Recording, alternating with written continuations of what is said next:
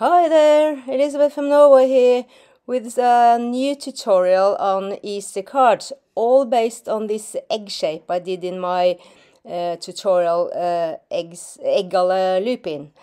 These are four different techniques, and the first card is almost like a cast card with some liver leaf and some catkins and some gold around the egg. This other one is a stencil I made out of the egg shape, and I did all the stamping inside of the stencil. I will show you later how I did that. It's very easy. And this one is my usual messy style with kind of tulips inside the egg. Yeah, you can see it's a really nice background, and it's really messy, but I like it. It's watercolorish. And the last one is with these really lovely bunnies I never use, and it's like a rat, I don't know how to pronounce that, but you know what I mean. And some lavender and some catkins. They are fairly easy to make, all of them actually, so let's have a look at the materials first of all. I've used, for the first card, I've used this from the Whimsical Hair set, and this garden poppy and this fairy catkins. The card number 2, the one in the stencil, is just this vine branch. I've used pieces of the vine branch or just the leaves, the small lily and this mini leaf. As you can see, I've just used the leaf and I colored it in, and yeah, I think it's kind of nice actually. The third card is the one with the hairs. It's just, not hairs, it's bunnies. I've used these bunnies, some lavender and the fairy catkins. I don't know how to pronounce midnight meandering, I don't know, but you know what I mean, it's the bunnies. And for this tulip card, I've used the bellflower and this leaf spray for the straws. My paper is as usual watercolor, 300 GSM, and it's cold press, and each piece is 9.5 times 14.5 centimeters. So for my inks, as usual, I use my Versafine Clair. I've used Nocturne for the hair, and some morning mist for some stamping like the catkins, and also the three greens I got: Verdant, Shady Lane, and the Rainforest. That's for the straws on the tulip card. I've mostly used distress inks this time because I wanted a water-soluble ink, because I'm gonna use a lot of water, like so it goes watercolorish like. For the distress inks, I've used a couple of blues, a brown one, a dark brown one, a green one, a violet one, this and this yellow, and also a pink one. You can use whatever color you have, but I like these colors. My watercolors this time are the Rembrandt. I never use my Rembrandt. It's because it's not so many colors there, but there's a few I really like this yellow. This is really bright, and I really love that yellow. So for the watercolors, I've used Gamboge.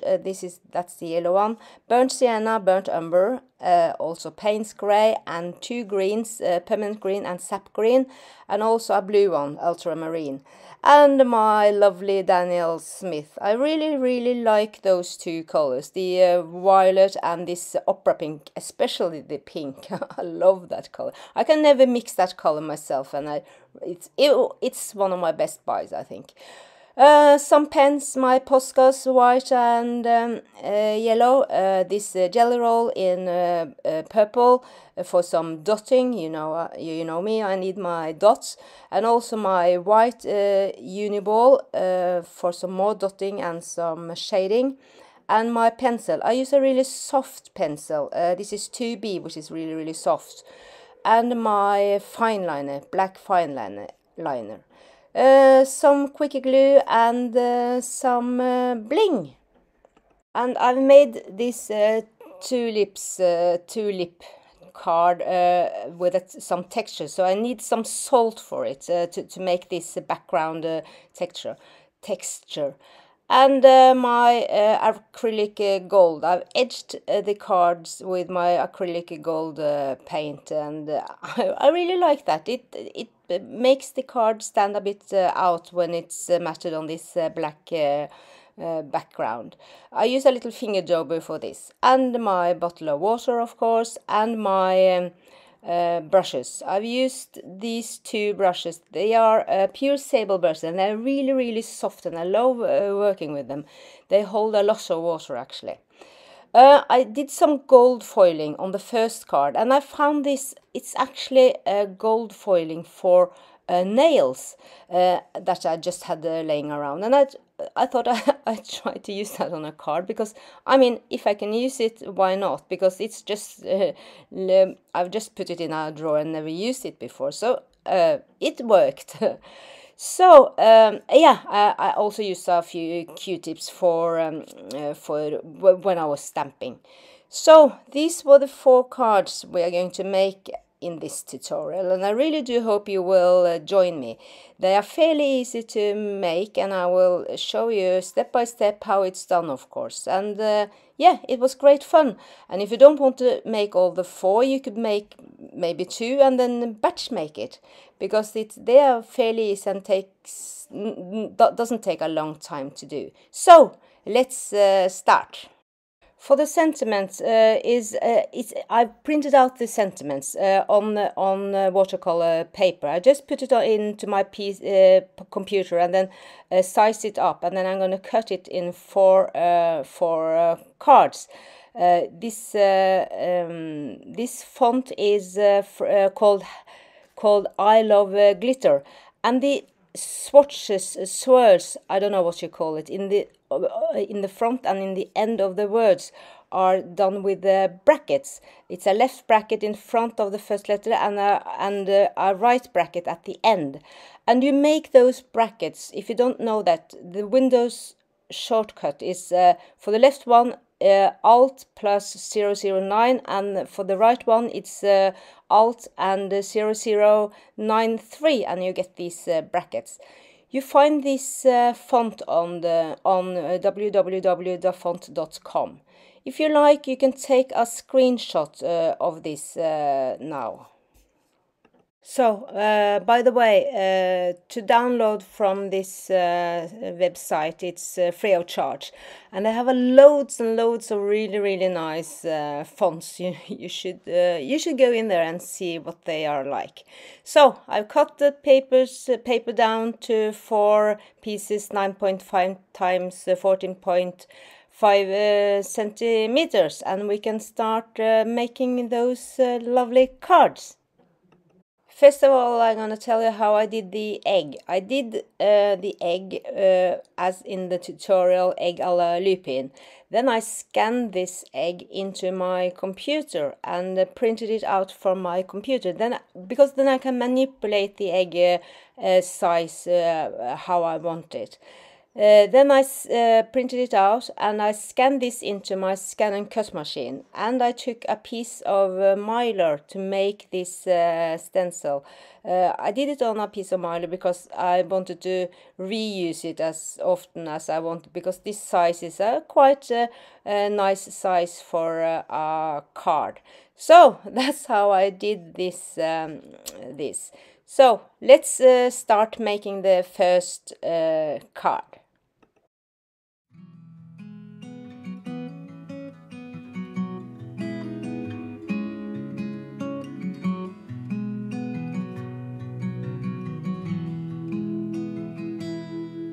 It's dawn when you are darkest. I wait for the light, and I have tried my hardest, but nothing that I do makes you shine.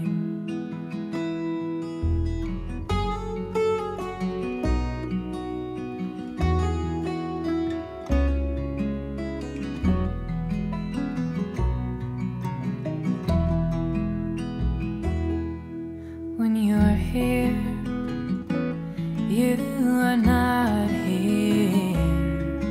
I wonder where it is your mind goes, 'cause it's quiet. Oh, but I can't feel the silence anymore. Don't I deserve feeling like I'm worth someone who gives a damn? I don't know why I'm giving all my time to a boy who won't be a man. I swore up and down that I could, but now I'm not sure that I can. 'Cause a person has a limit of just how much indifference they'll stand. Don't I deserve feeling like I'm worth someone who gives a damn? I don't know why I'm wasting all my time on a boy who won't be a man.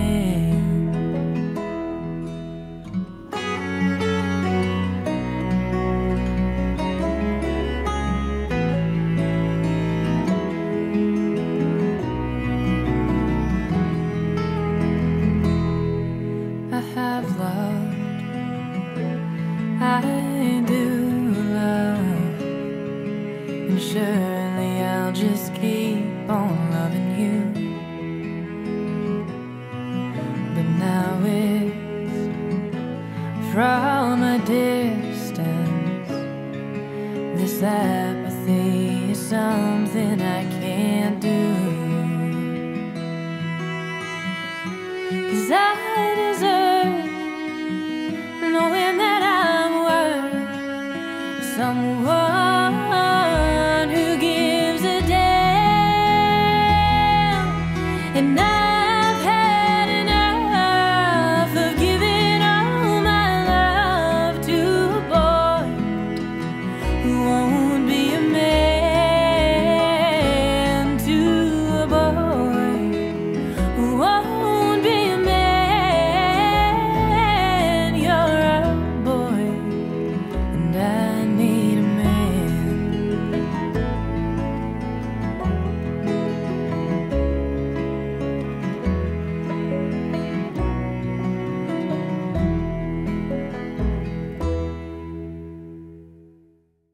So, first card finished. That was fun.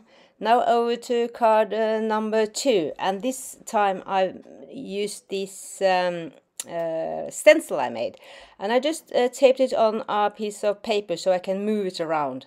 And I'm going to use the lily and this wine branch, only the leaves on the wine branches actually. And I'm using this green distress oxide for this. I take off so only the leaves are left on this wine branch with Q-tips. I find that dipped in water. I find that this is very easy to do actually. So I'm just putting down some leaves in around this stencil, and I'm wiping off whatever comes on the outside of the stencil as much as I can, so I don't smudge. Then I take this lily and I stamped it up with some yellow to make this flower. It's tulip-like flower. And then I will show you how to activate this with water later on. I'm just filling up this stencil with flowers and some leaves, just like this. It looks nice. So I think we can start with the colors. So what I'm going to do is I'm going to activate the water inside these flowers, and then I'm going to dip some pink in it when it's still wet and let the watercolor do its thing, as you can see. And it looks great, doesn't it? And it's so easy. It's so easy to make shades if you do it like this, wet on wet. This painting method is called wet on wet.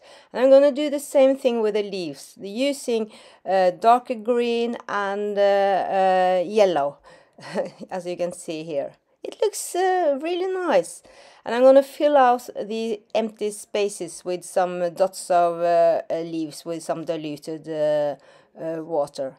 And then my second card is finished, and I really like this actually, and it was so easy. You can do it, no problem.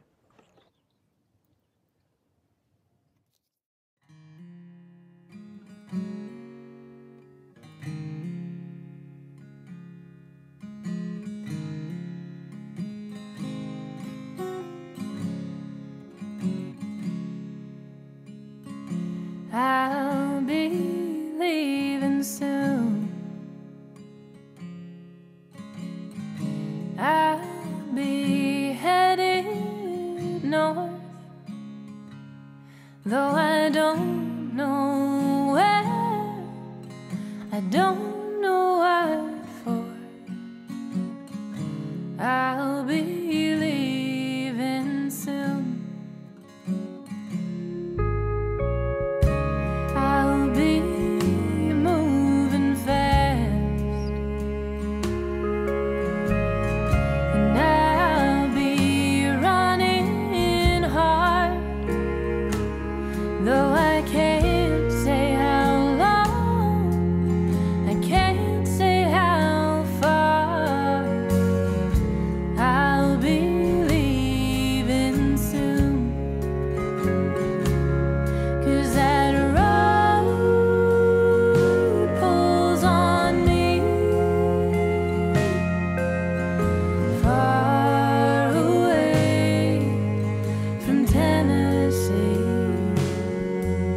to big sky and evergreen trees.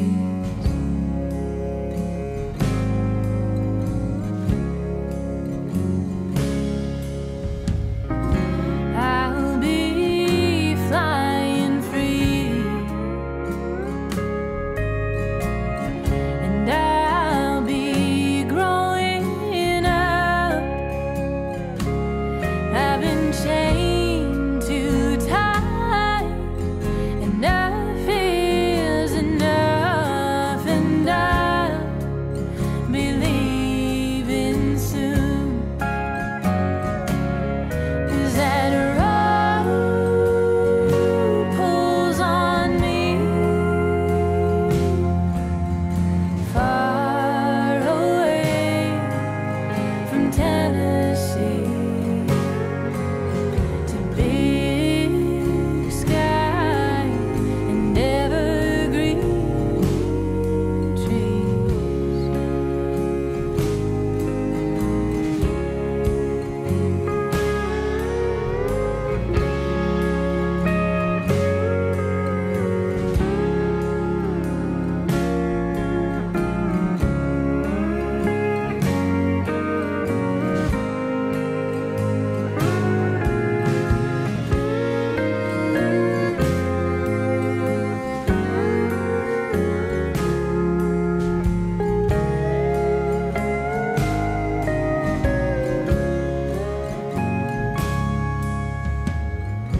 I'll be on my own. Suppose that's nothing new, nothing holding back, and nothing to lose. I'll be leaving soon, 'cause that road pulls me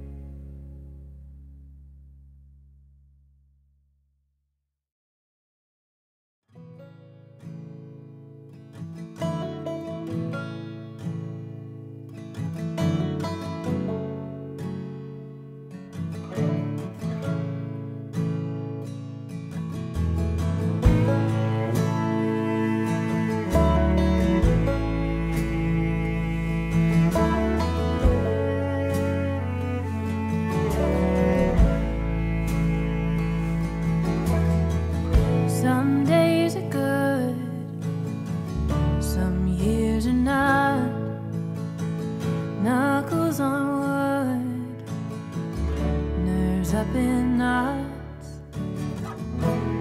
Karma keeps me cautious, and bourbon keeps me brave.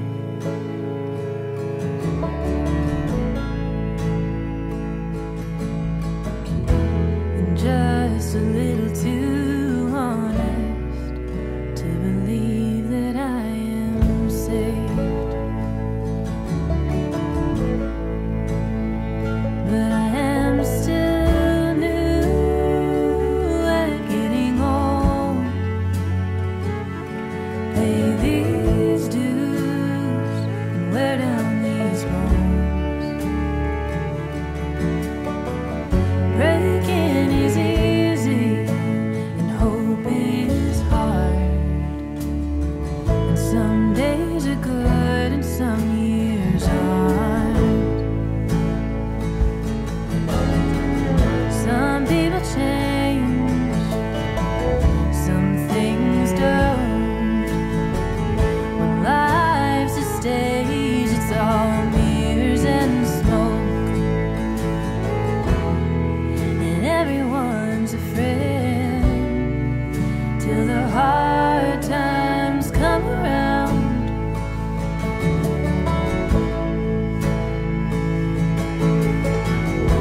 But what I've learned, I learned the way no one tells you about. 'Cause I am still new at getting old. I pay these dues and wear down these bones. So here you go, guys. Almost finished. I just need some finishing touches on these cards, and I really like this. This is maybe the egg, the stencil with the flowers inside of the stencil. I think that is my favorite of these four cards, and it was so easy. As you can see, I did make some shadows and some more splatters on the tulip card. It needed that actually. But I will do those finishing touches and I will be back very soon. Okie dokie. Pay these dues, I've worn out these bones. And breaking is easy, hope is hard. Some days are good and some years aren't. So guys, that's it. I've matted all the cards with some black cardstock, and they're really popping with the gold framing around it. Oh, I do love liver leaf. Look at those colors on these liver leaves.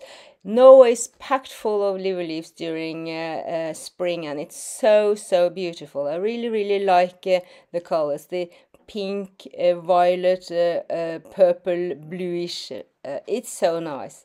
And this card, it was so easy to do within the stencil, painting wet on wet. You just need to make the water do its own thing, and you will get a really nice result. Use contrasting colors like this, and it will be really nice. I like this card as well. The bunnies, I never do the bunnies, use the bunnies. And with this red, I did make second generation with the purple distress ink, just to fill out the brush a little bit. It needed that. It was a little bit scarce, so yeah, it just needed it. So I added some.